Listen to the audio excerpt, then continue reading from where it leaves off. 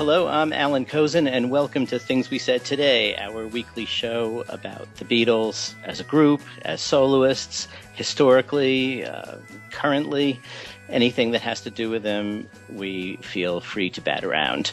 My co-hosts are Ken Michaels, the host of the syndicated radio show Every Little Thing. Hello, Ken. Hi, Allan. Hi, everybody. And Steve Marinucci, who writes the Beatles Examiner column and many other Examiner columns on the internet. Hello, Steve. Hello, Allan. Hey, everyone. And Al Sussman, a very long-time contributor to Beatle Fan, and now I think you're listed as executive editor, isn't that right? Hi, Al. Mm-hmm. That, and I used to say when I was still living in New York that that and $2.50 would get you on the subway. I guess it's $2.75 now, right? Anyway, hi, Allan. Hello there, everybody. Okay, so today we have a number of topics in mind, and I thought it would be good to start with the John Lennon tributes that have gone on this past week in commemoration of John's 75th birthday. And Ken went to several of them, right, Ken? I went to two, actually. They were both in New York City. I went to see Billy J. Kramer, who put on a performance. And these were both on John's birthday on October the 9th. And Billy's a longtime friend of mine. I've known him since the 80s, and I've seen him in concert quite often. And, now he's in his early 70s, and he still sounds great. And I'm very impressed with his performance. He has a great band that includes Liberty DeVito on drums. And in addition to doing the songs that we know from Billy from the 60s, and especially the Lennon-McCartney songs that were given to him, he also has been very much involved with recording new material. He recorded an album recently called I Won the Fight, where he wrote or co-wrote much of the material. So he plays some of that and mixes that with the songs from the 60s, as well as a lot of his favorite 50s rock and roll. And the band was just excellent. Every time that I see Billy, I'm just more and more appreciative of the fact that he's still out there doing this on a semi-regular basis. I know he loves performing. He loves more than anything entertaining a crowd. And he's still in fine voice. And to tell you the truth, and I love to show without question, but it was really, a Billy J. Kramer show like most of them, just given the name that it's a Lennon tribute show, because it's basically the same songs. And given the fact that, he's one of those few people who can claim that they were blessed by being given Lennon-McCartney songs to record, and Billy is in that class along with Peter Asher and Cilla Black. They were all given several songs written by John or Paul. And Billy did most of those songs in concert, in addition to doing Jealous Guy, which he's been doing for several years now in concert. He also premiered a brand new song that he wrote called Peace of Mind, which was nice. And it was a thoroughly entertaining show. Anytime that you see him, you'll be amazed at how well he still can sing and sing powerfully. And I know that, if he had his way, he'd be out there doing a lot more gigs and playing the songs that he's proud of from the 60s and mixing that with his newer material. And kind of like what I've expressed about Ringo in particular, I'm just very impressed by the fact that he's still growing as an artist, just getting more and more involved with songwriting. Mm-hmm. And if you listen to his recent album, you'd know that. There's a lot of really good material on there. And he also performs, as he has done several times at the Fest for Beatle fans, the song To Liverpool with Love, which, is very autobiographical and has a statement in there about Brian Epstein getting into the Rock and Roll Hall of Fame. Originally, when he wrote that song, he wasn't in the Hall of Fame. And then after he was inducted, then he re-recorded the song with a whole new set of lyrics, to indicate that he's now in the Rock and Roll Hall of Fame. So you have that history with Billy, not just the Lennon-McCartney songs, also George Martin producing him, Brian Epstein being his manager, someone with that kind of history so closely tied to John. The great thing about all these Lennon tribute shows is that there's such a variety of them. You've got all kinds of Beatles tribute bands out there doing tributes to John. Here's somebody that actually had history with him. Right. And so it's great to see a show from, someone, with that in mind. And, you also heard after Jeff Slate, that, right? Yeah. Yes, Jeff Slate with his band. Jeff, for those of you that don't know, is a fellow contributor to Beatle Fan, and he writes for so many different publications now.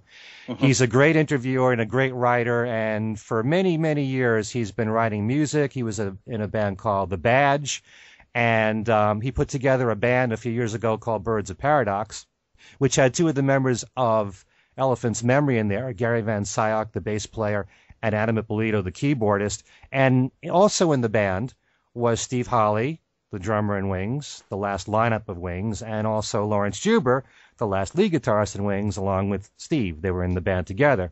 And Dennis Ferrante, who we mentioned here previously, who recently passed away, also engineered the album as well. So he has a lot of Beatle connections, and he's a passionate music lover of all kinds. He can talk about anything, especially a lot of 60s rock and roll. The Beatles are amongst his favorite. I don't know if it is his favorite, because I know he likes so many other bands and artists, from the last several decades. He's very well versed in Dylan as well, I believe. Yeah, sure. Yes. Has a band that does a lot of that. Yeah. And in the band this time, he did have Steve Holley on drums. He had a guy named Rick Mullen, who's a great bass player. He's worked with a lot of different people like Don McLean. He had Earl Slick join him for the second set of the Lennon show. We all know what a great guitarist Earl is. He played on the Double Fantasy sessions, known for many years with his work with David Bowie. And Jimmy Mack, who's a great guitar player. He's been playing with Jeff for quite a long time. And this was, a pretty amazing lineup. And they did a mixture of Beatles songs, mainly the John songs, a lot of 50s rock and roll that the Beatles covered, the songs from the 50s that John covered on the Rock and Roll album, and a lot of his solo music. And along with a lot of familiar favorites, he did go deep. There's a lot of songs there that I really loved. I think he really the band shined most of all on the bluesier songs, like when they did It's So Hard. They also did Well, Baby Please Don't Go. A whole bunch of, just great material. I mean, I was surprised to hear they did God with Jeff on the piano. Oh, wow. Yeah. Yoko was nice. They did Revolution #1. And, how often do you get to hear anybody do Revolution, the slow version like that, and an acoustic version? Working Class Hero, kind of close to the Mark Hudson version, going on for like 10, 15 minutes. You Can't Do That was great, with Earl doing the lead guitar work. They did a really spot-on version of I Feel Fine, which was great. New York City. It was just a tremendous performance. Cold Turkey, I think, was the one song that won me over. Well, I loved the whole show, but I was really impressed with their performance of that.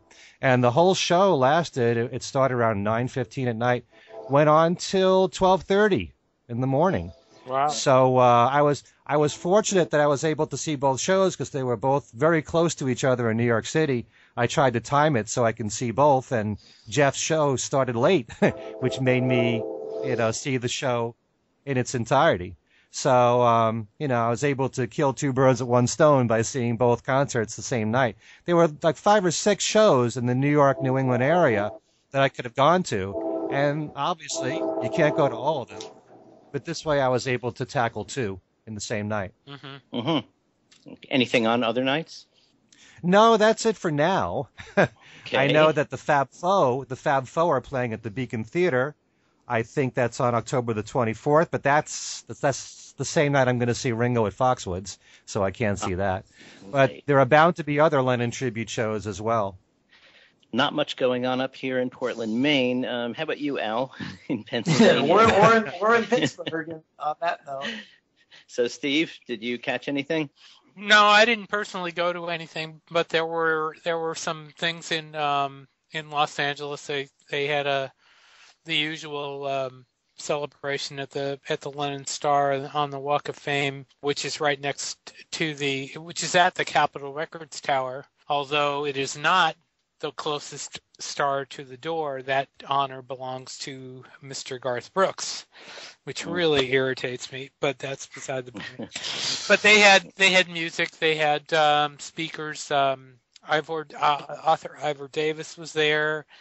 Oh, who else was there? Chris Carter of Breakfast with the Beatles was there. Randy Lewis of the LA Times was there. So there were and one of the city councilmen presented a resolution for Lennon. So that was there, and then they had a whole bunch of stuff going on in Liverpool. I'm waiting for details for some of the stuff, but one of the things they did was they revitalized the grave site for John's uncle George, who is married to Mimi. And Mimi. Right, and they refurbished that. Apparently, it was in great disrepair, and they fixed that up. And there was a concert at the Cavern with the Quarrymen and several other people, and so that was among the things there. And I heard there were events in Mexico. There were events all over the place. There were just way too many.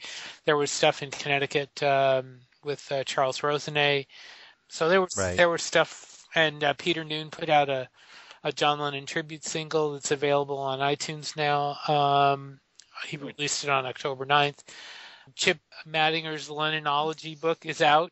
I don't have a copy of it, but it is available now.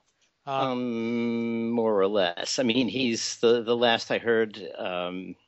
He's not really expecting anybody to get them in their hands until I think the end of October. I mean, it's not like you can walk into a store and get this. You have to have ordered it from the Lennonology website. Right. I guess it's lennonology.com. Right. And if you haven't ordered it, guys, you should. I don't mean you guys. I mean listeners. And women. Right. Yeah, no, he told me he wasn't going through any retail outlets. He's going to sell them all from his website. So the official pub date was October 9th, but I think they've just been sort of bound. I think they're being shipped now back to him, and then he has to get them out to everybody. Really, just as a sideline. I mean, this is sort of an aspect of Beatles publishing that we've looked at a little without using it as a topic as such, but Chuck Gunderson's book is the same way, Bruce Spizer's books. These are basically self-published books, but in days of old when we were little, if you heard someone had a self-published book, you thought of it as, okay, vanity press, not ideal. But these guys, and I guess it must happen in other fields too, but there is a huge movement of it in Beatles studies, I might say. Actually, Spizer's books, although he puts them out through his group, have been available on Amazon. Right, that's true. Lawrence Juber's book was not that way, though. He did the self-publishing route. So there's another one that did that. That Curve Bender, which did that Beatles recording sessions book and the 2 books of Henry Grossman photographs. Right. These guys have kind of outdone quote real publishers in terms of using great materials, seeing that the reproductions are good, seeing that the binding is solid, and they basically are bringing out books that are really higher quality than what they would get from an actual publisher. Right. The Grossman. Have you seen the Grossman books and the recording? Yeah, those are gorgeous. They're both absolutely incredible. I mean, and so is the. Well, we've all seen the Some Fun Tonight, but the Grossman books, those other books are fantastic. So it's amazing that what's going on, with Beatle publishing in this way. In a way, I kind of would hope that a lot of people don't do that, because I think a lot of people want these books and they're not going to be able to afford them.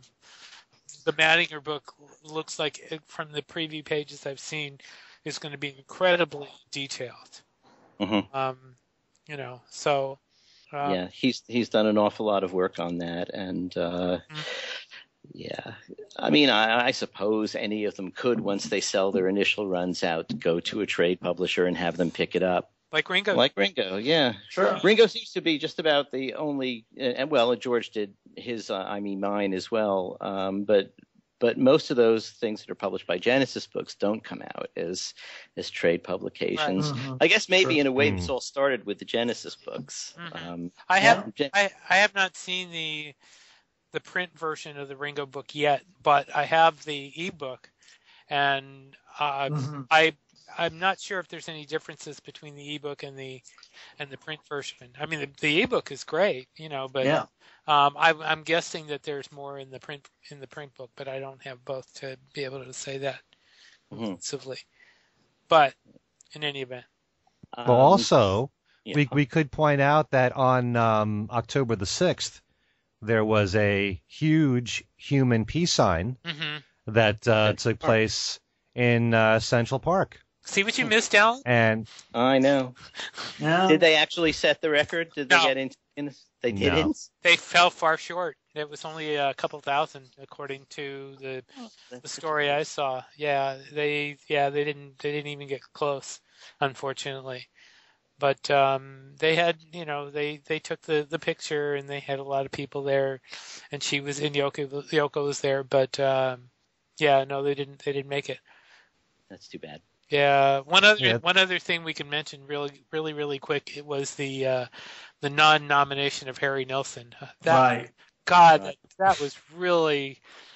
that was disappointing. That was quite disappointing. I don't know why I was silly enough to expect that they would nominate him, but boy, if that anything points up the problems with the Rock and Roll Hall of Fame, it does that. And I mean, they even nominated a bunch of people that they had nominated the year before. Oh yeah, and not only that, but also Chic. Hey, what the Chic hell? was nominated for the 10th time, which absolutely confirms to me that in Ahmet Ertegun's will, there must be a stipulation that Chic be nominated every year for the Rock and Roll Hall of Fame, because there's no other reason. There is absolutely no other reason why they've been nominated 10 times. And there are several others in there that have been nominated more than once. They finally got around to Chicago. Right. Well, they also nominated Cheap Trick, thank goodness. Yes. Yeah. And yes. Well, yes. But with all these nominations, there's a lot of artists that we ourselves were very happy to see being nominated. And I've also heard that they're now inviting fans to write in, and their vote will in some way have some influence. It might be a small influence, but they're asking people to write in with the 5 artists amongst the ones nominated that they would vote for. And I don't recall that happening before. No, I think they did. I think they did it last year. The last couple of years, I think. Yeah. They've included. But but not on the But you talk nominees.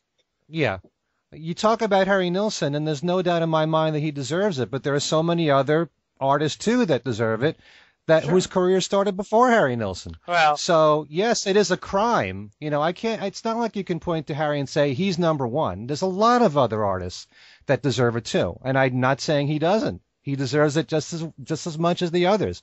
But to pinpoint him, I think, is a little bit unfair. Well, I think I'm glad to see that Yes is in there. I mean, they're nominated. I still haven't seen the Moody Blues.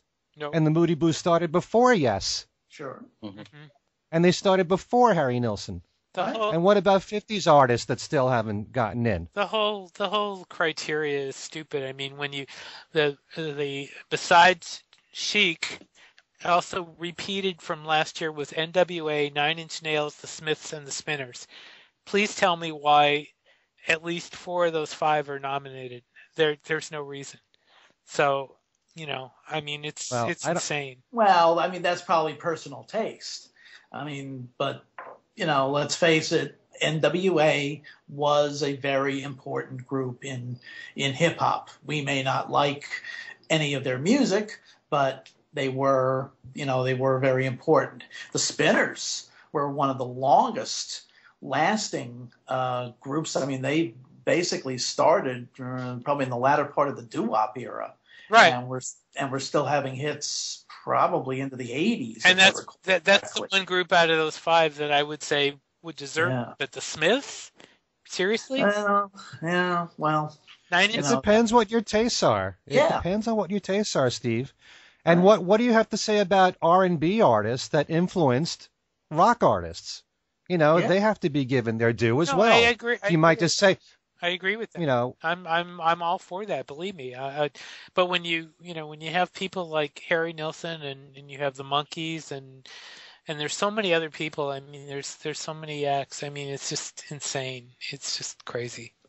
It's just crazy. Well, hopefully they'll get to all the ones that deserve it. But frankly, I like the list. I do like the list that was presented here. And frankly, the fact that Harry didn't make the cut once again shows just how influential, quote unquote, those stupid Facebook petitions are. Mm-hmm.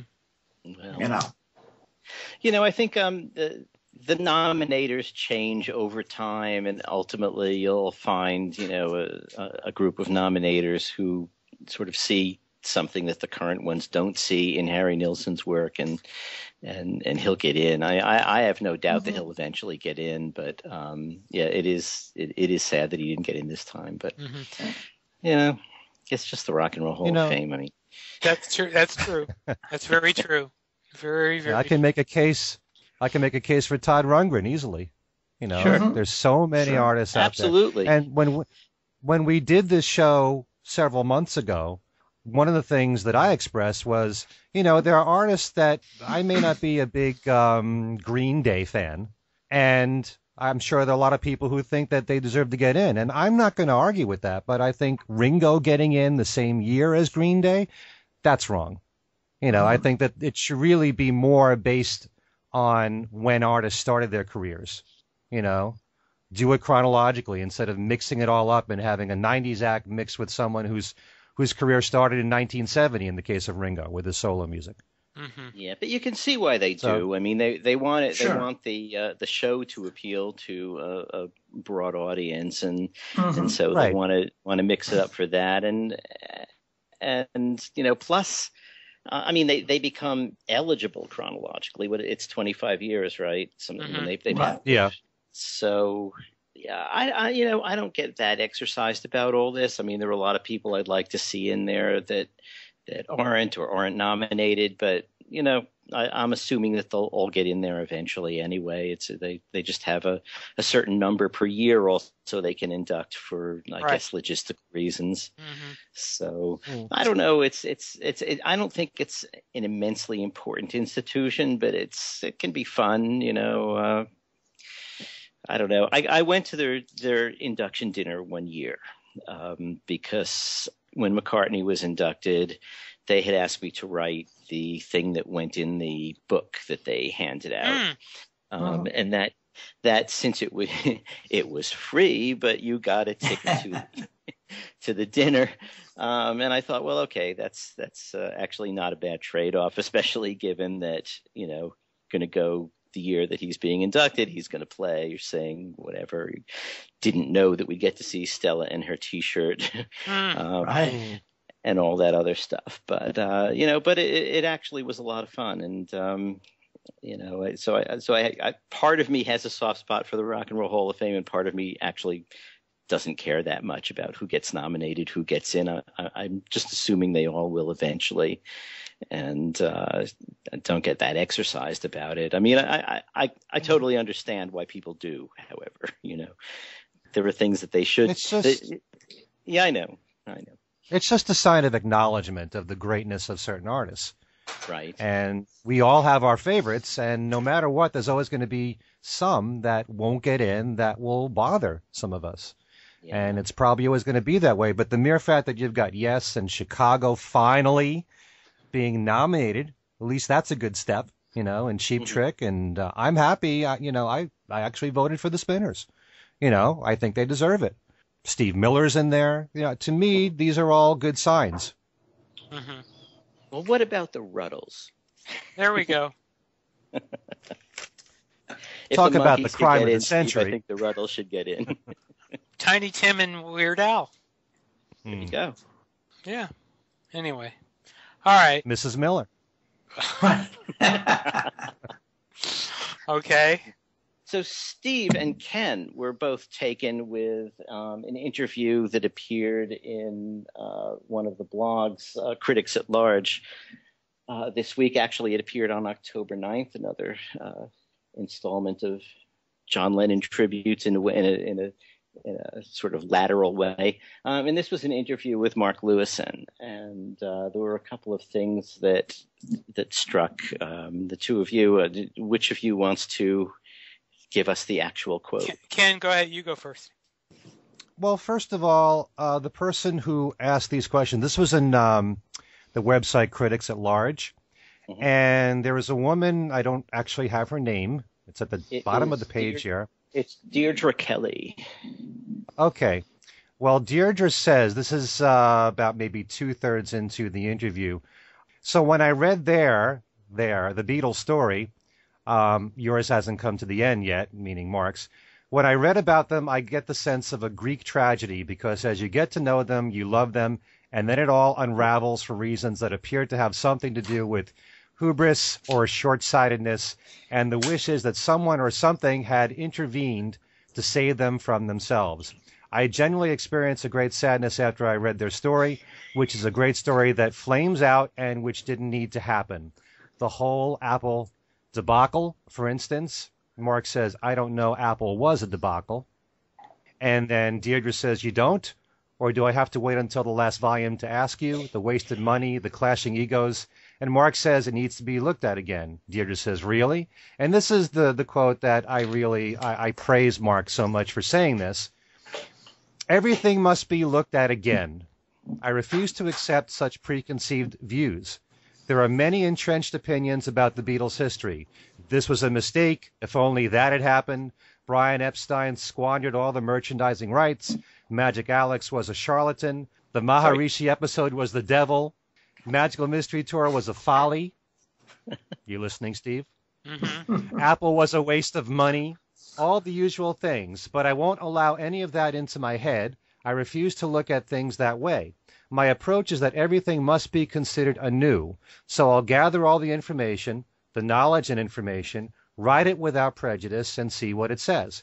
Perhaps readers will still come to the same conclusions, but perhaps they won't. And I think that last line is the real key, because I don't think there's going to be a whole lot of, I mean, you're assuming that there's going to be a ton of changes, and I don't see that that's going to happen. There are certain things, including Magical Mystery Tour, that are not, I mean, the opinions on that are not going to change. I'm sorry. You know, I mean, Steve, you don't have a crystal ball here. You don't know how people are going to view this or any kind of art in the future. That's one point that I like to make with you, is that whether you're talking about a movie, whether you're talking about a song or an album or a sculpture or a film, people's opinions can change over time. And we don't know how people are going to look at the Beatles' works and their solo works, and we don't know all that. That could change in 10 years from now, or 50 years from now, or 100 years from now. I can think of one thing that changed, or that started out with a bad opinion and changed over time to be brilliant. And that was Layla by Derek and the Dominoes. This is Magical Mystery Tour is not Layla. It never will be.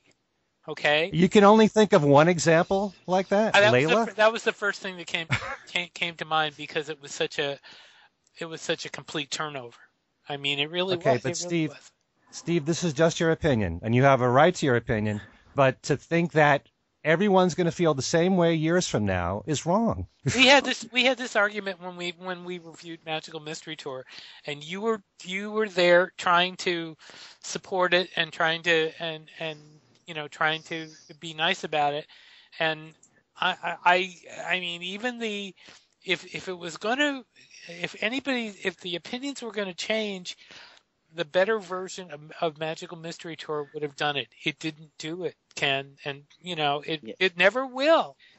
I think in a way this strays away from the biographical question, because the details about Magical Mystery Tour aren't going to be what changes people's opinions. It will be the work itself, and that's out there for people to see, in at this point pretty much optimum quality. So, but I think what what Ken was impressed with was Mark's general approach of being sort of a tabula rasa as he goes into the work of the biography. Mm-hmm. And in a way, that's exactly what a biographer should do, and it's what I think a lot of biographers do, although not generally so far Beatles biographers.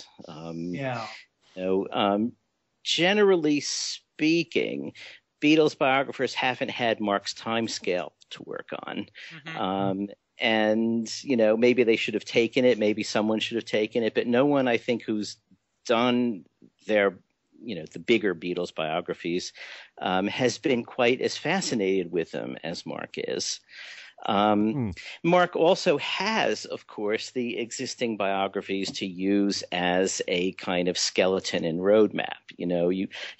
From having read 10 or 15, or probably in his case 50 or 100 Beatles biographies, who the people that you need to talk to are, that you need to get to, that you need to understand what they think and all of that stuff. And but you also, I think, go to it with what he wants to do is go to it with a sort of completely fresh slate. But not an uninformed fresh slate. It's like going to interview Paul. If you go there completely as a fresh slate, he'll tell you that he dreamed yesterday and that he stopped eating meat because he and Linda saw the gambling lambs and, all of the stories.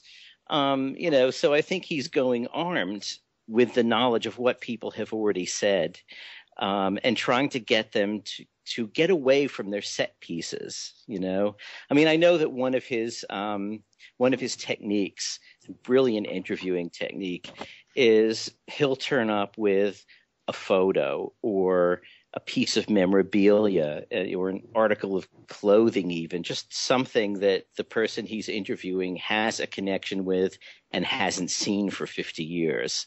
And his feeling is that, this gets them to open up. I wore that shirt that was the day that John put the toilet seat over his head, whatever it is, it just opens up memories that, all these people who surrounded the Beatles all those years at this point really have set pieces that they say over and over again. Mm-hmm. And they're not necessarily factual. They've got, encrusted ornamentation, let's say, around them. And so he wants to get through that. And that's one of his things. Also, though, the list of things that he gave, Magic Alex, I probably ought not comment on. And some of the others of, he's taking the view that what we think we know about all of these things may or may not be the case, and he found certain things, after all, in the first volume that, solved some riddles and, and a lot of what he got. Also, I should say, apart from going to talk to people who've been interviewed a million times and trying to get them to say something other than their set piece, he's been digging up people who've never even been asked, Right. And that's interesting too, and it provides a level of depth in the story that I think no one's gotten to before. That's one of the great things about the book is how many people he talked to. I mean, he just went to. I mean, the resources for that book are just amazing. That's what is one of the real strong points of the book, that he talked to just so many people, and like you say, so many people that had never been talked to before. So, but the great thing about him is that there's so many Beatle books that have come out. Many of them have inaccuracies in them, and then you find other Beatle books come out after that just repeat the same inaccuracies because they use the same sources. And Mark actually does the research. He painstakingly does this research to the point where he wants to make sure it is as completely accurate as possible, which is almost impossible, but because somewhere along the line there's got to be a mistake in just about every book, but he's as close to perfect as you could get, and he digs up information that you haven't heard before. And if you think that you've learned everything there is to learn about the Beatles, that first volume was just staggering with all kinds of as I've said in this show, there's so many twists and turns in the Beatles story where they could have went in another direction. Mm-hmm. And it's just a fascinating read. You know, you actually feel like you're living with them as you're reading this. Right. But who's to say that there aren't things that we haven't uncovered about the things that he's talked about? Mm-hmm. Was Apple really the debacle that it's made out to be? Depends on who you talk to. You know, was Brian, did he squander all the merchandising rights? Was he really bad in that sense? You know, is there more to the story than we don't know about? You know, there's so much that we really don't know, and if anyone's going to uncover it, it's going to be him. Presumably. You know, and the other thing is that he's always said that, you know, he obviously wants to write, I guess, the definitive story, but he doesn't intend it to shut down everybody else's research. He's hoping that what he finds that's new and fresh sort of inspires other people to sort of take the same route and look deeper at some of the things that he's already looked at, because, you know, maybe those will change too. You know, that's his feeling. I mean, that's what he says anyway. And, you know, that's sort of how biography works long term. You know, right. You new generations uncover new things. You know, sometimes things just aren't available. I mean, people will put their papers under lock and key until 50 years after they die, that kind of thing. Mm-hmm. And when they do that, there's sometimes, you know, nothing you can do. I don't know if that's the case in any of the Beatles things, but, you know, the other thing is, you know, Mark and I have had some very long talks about, Magic Alex, for instance. You know, and what he says is, you know, because basically the listeners probably know that when I was writing for the Times, we were sued over a piece I wrote by Magic Alex for calling him a charlatan, and a number of other things, saying that he started the rumors that led the Beatles to leave Rishikesh, etc. It actually was a bit more involved than that. It wasn't just Magic Alex. I think it was also that John's attention span for his Messiah of the Week only really extends for a few weeks. Mm-hmm. And then he's Alex coming down and starting these rumors was kind of convenient for John. You know, it's like this was when he was wanting to leave anyway. But all of that said, during the preparation for this case, or the research for it, we mainly, our lawyers, interviewed basically everybody who was involved with the Beatles at that time or was in Rishikesh. I mean, they dug up lots and lots of people.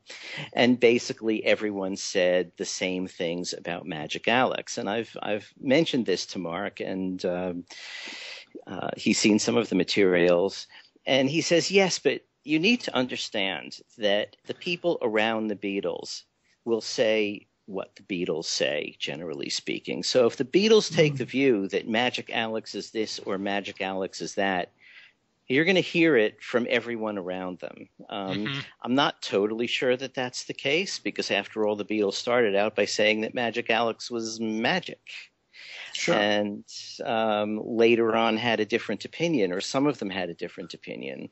So I'm not totally sure that everyone around them is that malleable, but this is what he's saying about why he doesn't accept, you know, what already has been said. You know, he'll grill people and until he gets to, you know, what strike him as a more the actual, you know, way that they're thinking about something or looking at something, despite what their initial position is. So, you know.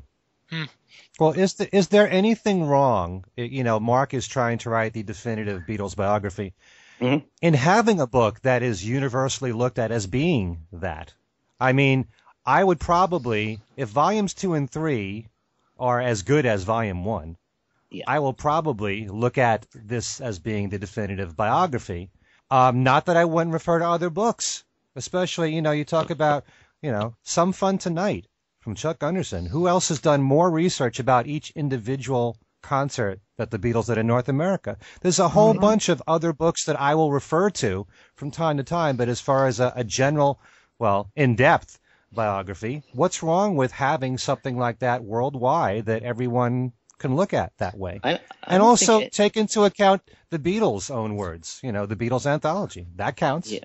Yeah, I don't think anybody would say there's anything wrong with it, and it's certainly basically any major biographer's goal, But he's taking, I think he's writing a biography sort of like, the people who've written, about Lyndon Johnson or, political figures, and no one has really stepped up to do a Beatles biography quite on that scale.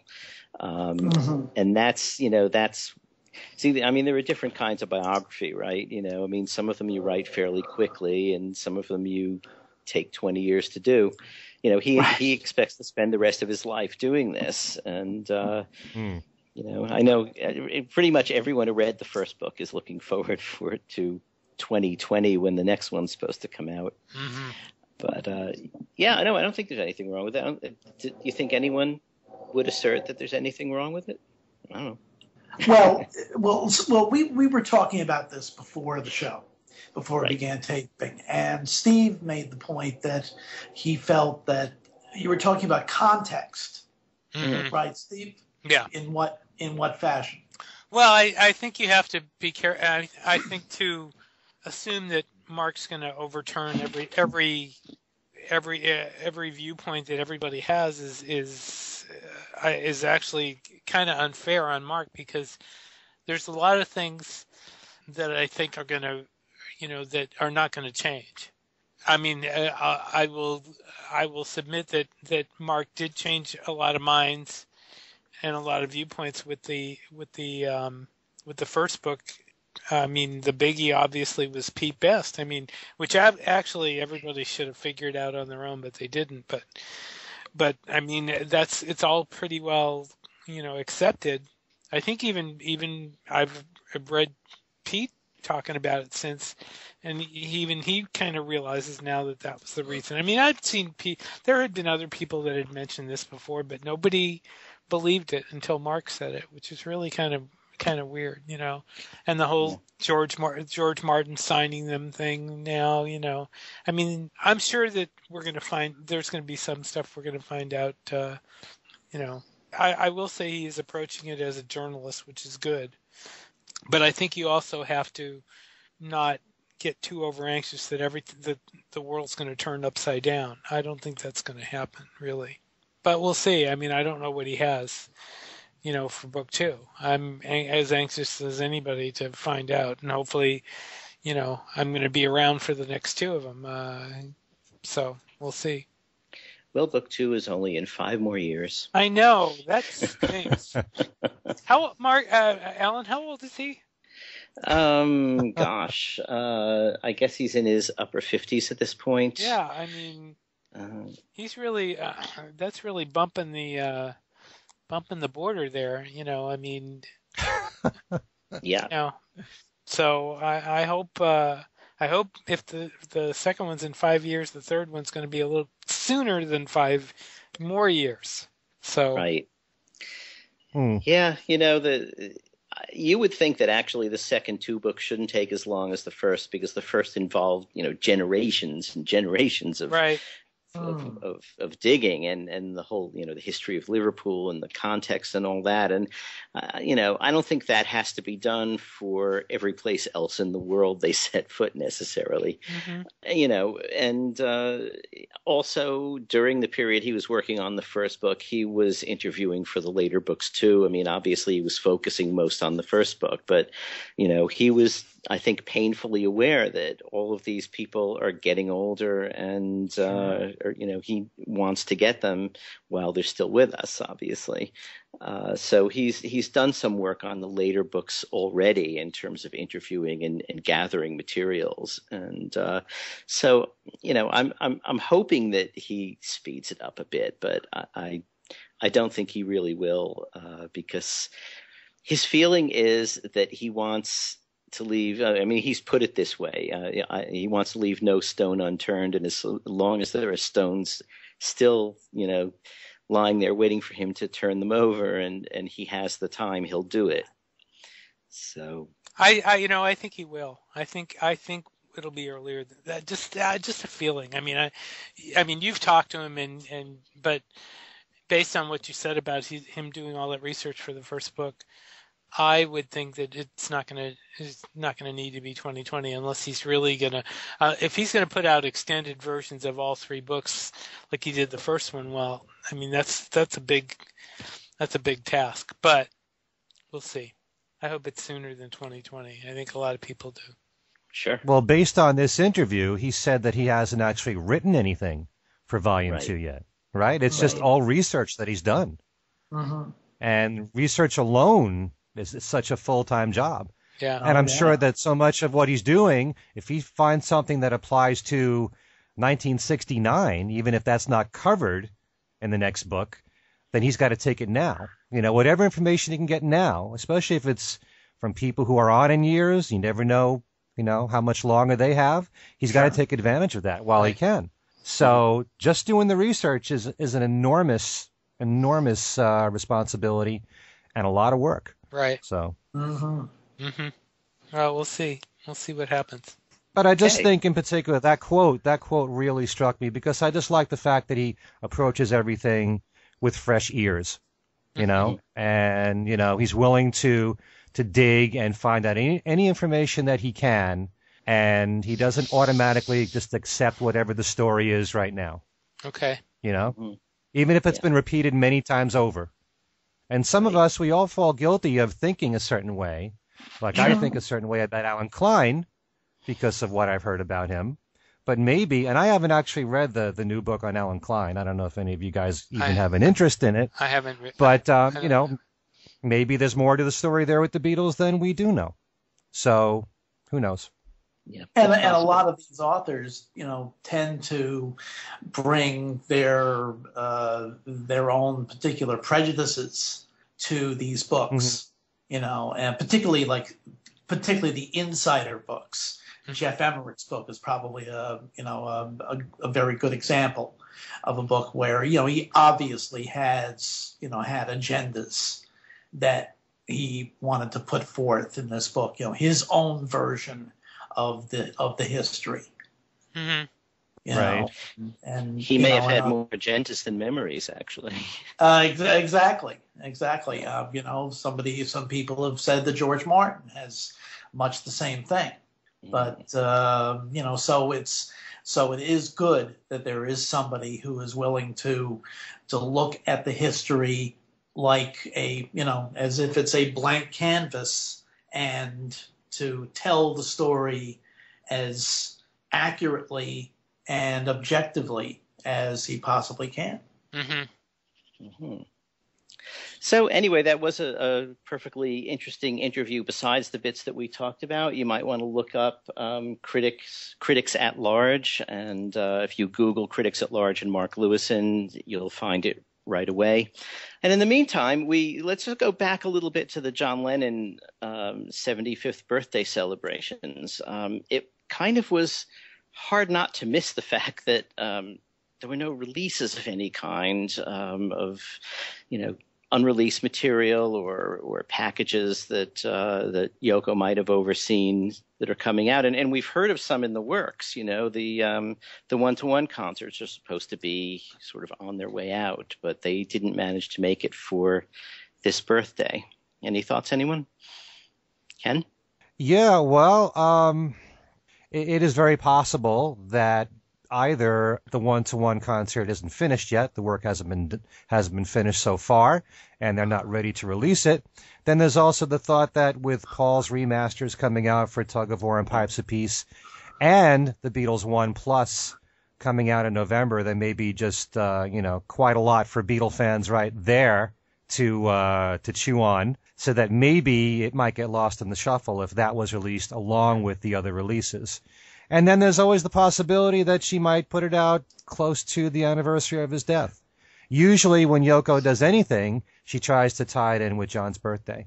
But we do know for a fact that Jack Douglas has been working on the one-to-one concerts, and I'm sure that there'll be bonus material and probably stuff from the rehearsals. And we all know how badly the concert needs to be cleaned up based on the old video cassette that came out, and also the CD. So, and there's all this work between the afternoon and evening shows and what actually does come out from those. So, I really do think that probably most of it has been done already, but I the think so. Beatles 1 release is going to be so huge, in my opinion, that it would overshadow everything else. That maybe that's part of the reason why it hasn't come out. My opinion. That makes sense. That makes sense. I mean, I heard I was on a panel once with some people, and Jack Douglas came up and talked to us at the end, and he said that they were working on that and that it was going to be mind blowing. I would hope that they would put out both shows, or at least Lennon's performances from both shows. But who knows what they have in mind. But you're right about the timing. I would think in that case that she would probably push it into 2016. That would make sense. I mean, she tends not to do things to that bring special attention to the day of his death. Everyone's already sort of aware of it. You wouldn't put out something celebratory. So, and it's probably also not far enough from the Beatles 1 release, which let's figure that and the McCartney reissues will sort of tie up the Christmas market for this year. So yeah, I would hope that early in 2016 those things turn up. Yeah. Any other news? Sorry, Steve. No, I can't. No, not really. I mean, Ringo's. You said you're going to see Ringo, Ken? I'm seeing Ringo at Foxwoods, and that's in Connecticut, Foxwoods Casino, on October the 24th. And so I'm looking forward to that. And I just saw an interview that he gave in Toronto where he actually said that he's planning on recording his next album in January. So it's just, exciting to me to see that he just keeps on continuing with the recording. And it doesn't seem to matter whether his records sell or not. He just enjoys it, and he just keeps keeping on. Okay. Well, so we'll have a report from you on Ringo after you see him. Yeah, absolutely. Okay. So I guess that's a wrap for this week. And you can write to us, folks. Where, Steve? Things We Said Today Radio Show at gmail.com. And on Twitter? Things We Said Fab. Okay.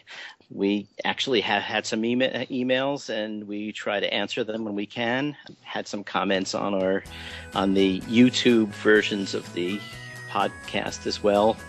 But keep sending them in. Send us in suggestions, ideas, anything you want us to cover, and or any questions you have.